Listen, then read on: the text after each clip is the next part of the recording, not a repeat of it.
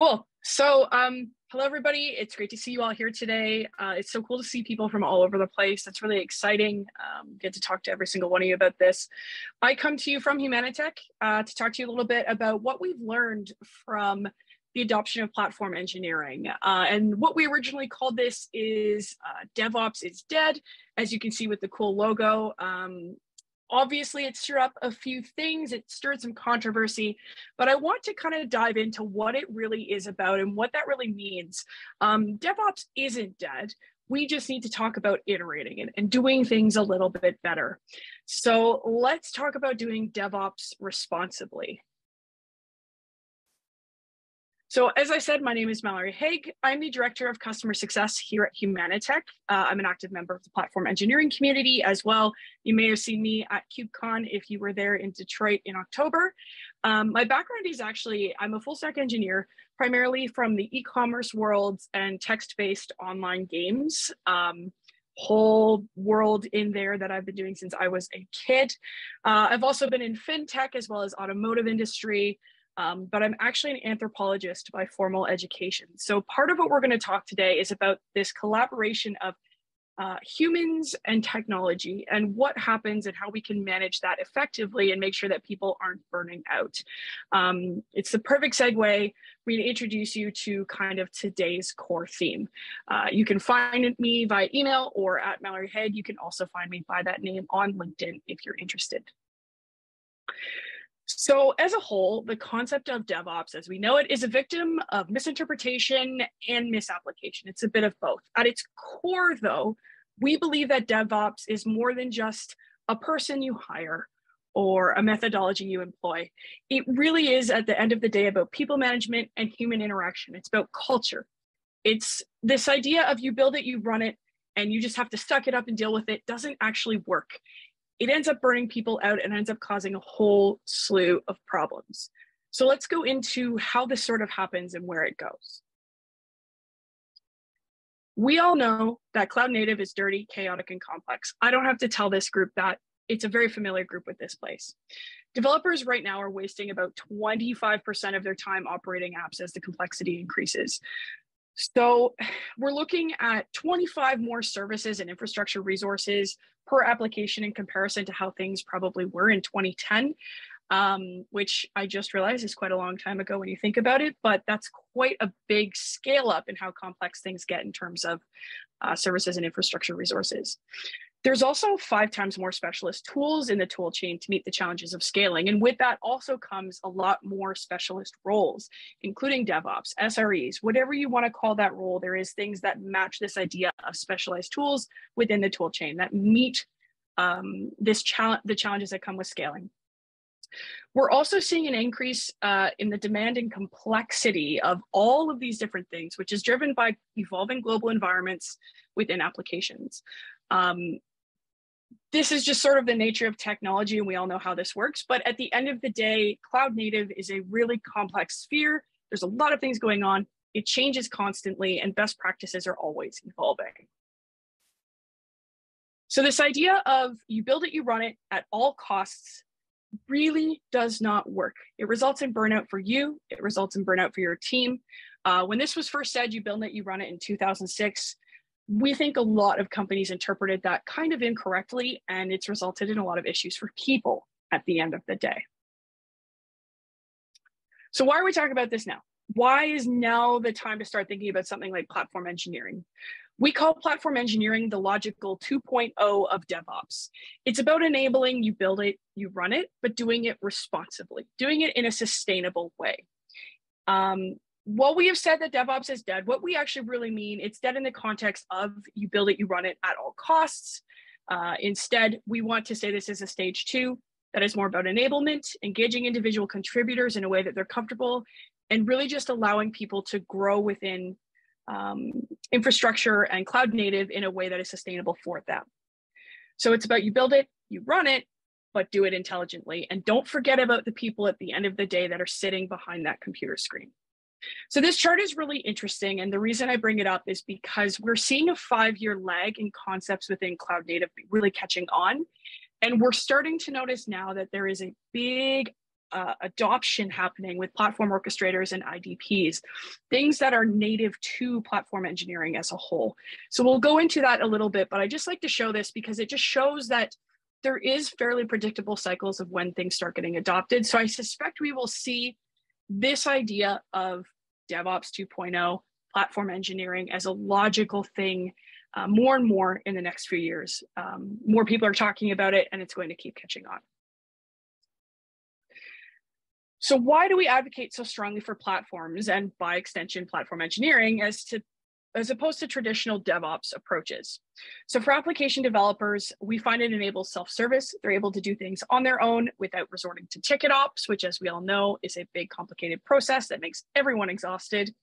It reduces cognitive load, and by that we mean workload. So cognitive load is all about thinking way too much on things that aren't necessarily the best use of your brain power. It's about stress, it's about anxiety towards things, it's about managing your time. Part of that also lends to this idea of platform engineering reducing the amount that someone has to be abstracted away.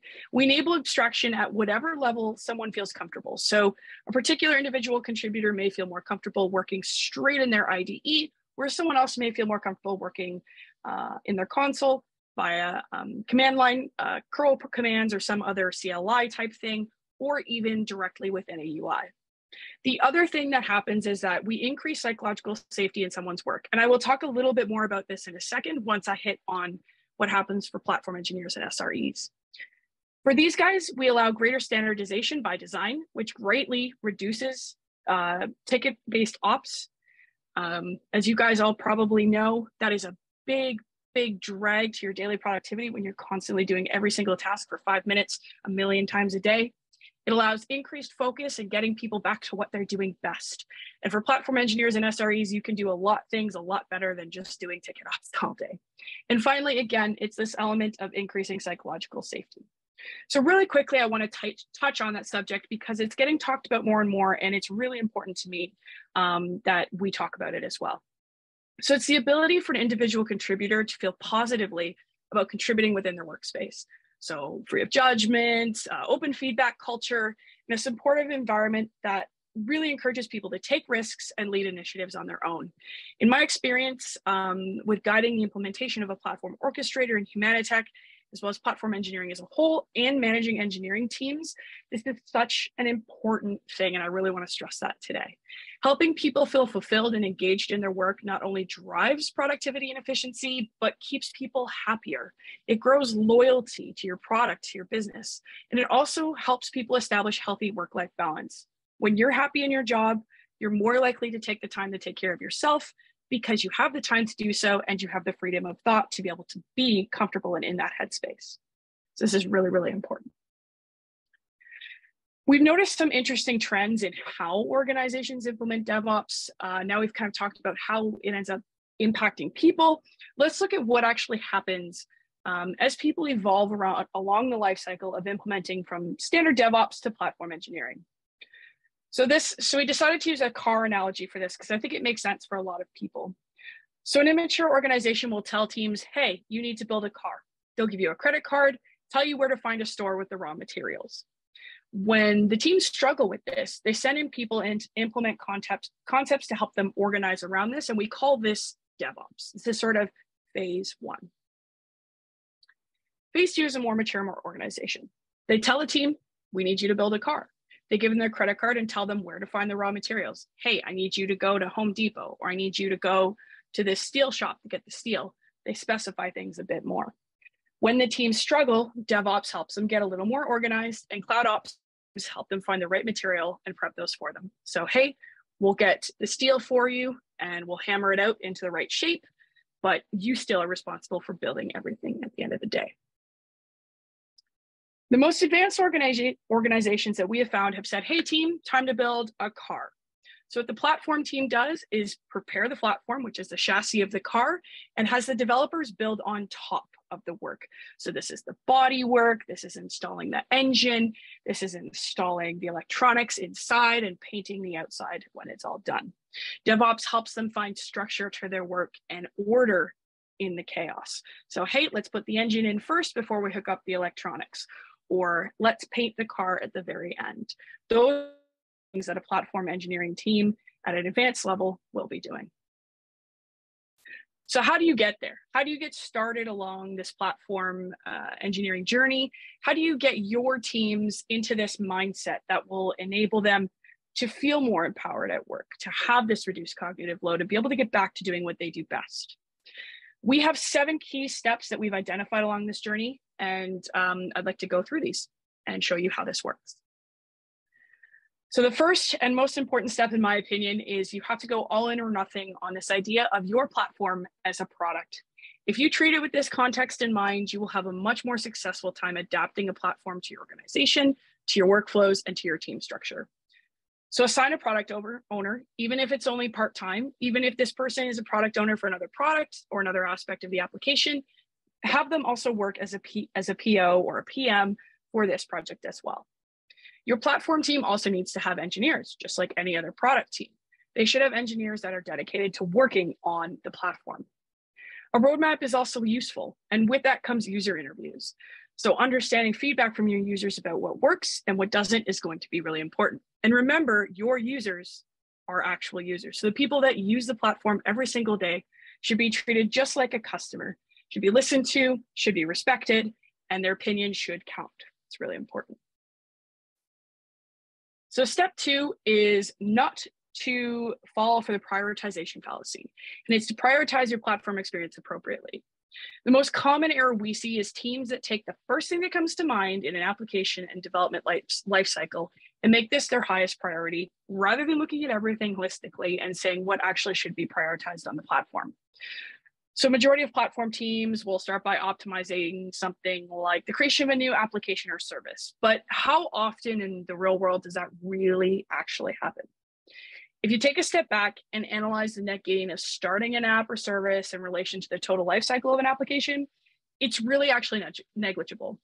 In our research, and you can see some of the parameters we've come up with here, seeing hundreds of setups like this, we've shown the highlighted areas to be the most important procedures to review first, but every organization does differ. So be subjective and look hard. So for example, on this spreadsheet, you will see that what actually ends up being the most time for ops, including waiting and errors, is onboarding new developers. And that also is something that takes a lot of developer hours too. So that's something you can optimize really, really quickly. So that's the sort of thing you might want to look at rather than, for example, spinning up an entirely new environment. It takes a lot of time, but the frequency at which it happens is fairly low. So you have to look at your particular setup and analyze it. And don't be afraid to get a little messy with it. So we'll move on now to step 3. It's a little bit of a harsh truth to see on a screen that you will not be able to build a platform for everything, but we as engineers tend to overcomplicate things and want to go all the way 100% from the start. But it's important to know that you need to start with agreeing on the lowest common denominator tech stack to build your platform around it. So your baseline likely going to be Kubernetes and containers. We will often see these not only focused around a certain Kubernetes distribution and related technologies as sort of the baseline, but also often container registries, databases, and messaging that tends to be fairly common across an organization. Chances are if you use it in one place, use it in multiple. But at the end of the day, what's really important is critical review of your tech stack to find this baseline. This is something we're always happy to sort of advise on too, and happy to look at and answer questions on. Step 4 is we need to identify some evangelists within the teams, especially for platforms. So generally this is a team of innovators with an app that exactly hits this target tech stack, this common denominator, or most of the pieces of it, and a team that really is ready to move towards platform engineering. So why find evangelists? These are the ones that spread the word about the positives of platform engineering and how it has impacted them within your organization. These are the folks that are going to show and tell. They're going to educate. They're going to help grow the platform to other teams and applications within the sphere and help people get started quickly. They've done the hard work of making a skeleton system, so adapt on it. That's part of why starting with the most common denominator tech stack is so important in this context. So creating evangelists is another way of promoting this psychological safety aspect I mentioned earlier within teams. It allows contributors to contribute, Novel concept, I know. And it's such an important thing to allow people to do in this industry. Allow someone to take the reins and be a leader and to be a thought leader within an organization and give them the power to be able to grow that way. It's pretty cool what happens when you do that. Next is to decide what pieces of your application need to be pre-existing versus dynamic. I could spend hours doing a lecture on dynamic configuration management and the declarative application model, but we have tons of resources on this available at the Humanitech blog that you can review.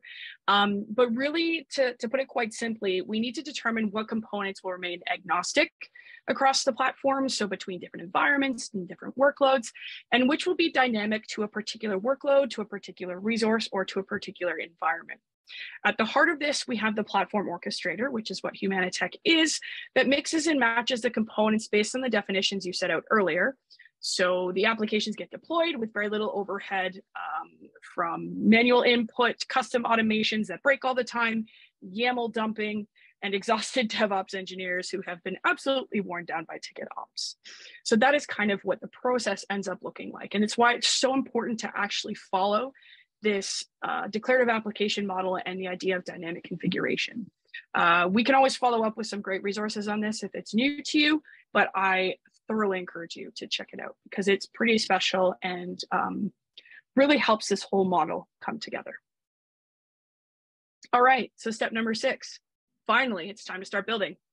Our core recommendations are as follows. So build something that's just 10 times better, even if it's small. We all know that iteration is the key to engineering, and platform engineering is no different. We'll go into this a little bit more shortly. And build where your ROI is. This comes back to effective prioritization from day one. So don't fall for that prioritization fallacy. Understand where the biggest return on investment is going to be for putting in the time to build a platform. Spend way too much time on the first build out of your platform. A solid concrete foundation will hold up a house better than one made of glass and paper. Make sure it is solid concrete, it's earthquake proof, and it's ready to grow on top of. Also, make your evangelist team love it. They're there for a reason. Build it and they will come. Making your evangelist team fall in love is absolutely key to adoption of platform engineering within your organization and the benefits I mentioned earlier for people. It's one of the most challenging parts, but it is also one of the most rewarding. So I encourage you to think deeply about that one. Finally, step 7, it is a very long journey, but it is an incredibly rewarding one. So like Bilbo Baggins said, it's dangerous business, Frodo, going out your door. But the door in this case and following the journey is a very valuable one, not just from a financial perspective, but from a human perspective. At the end of this process, your developers are engaged and happy. Your platform team is a group of folks who are now out of ticket ops hell. They're focusing on the more important aspects of their roles, and they're growing as thought leaders within their organization. We've also reduced cognitive load and increased psychological safety for everybody in the engineering organization. Remember, iteration will always win. There's a strong community behind you when you're starting to do this, platformengineering.org. Humanitech is here as well. We are happy to discuss this philosophy more with you, but we also have PlatformCon coming out soon. You guys can start signing up for that now. As also, if you're interested in speaking, we do have a call open for speakers, and we also have tons of platform engineering meetups. So I encourage you to get involved in those. As I said, we're also happy here at Humanitech to discuss this philosophy with you and talk to you about how these things have impacted direct organizations with platform engineering.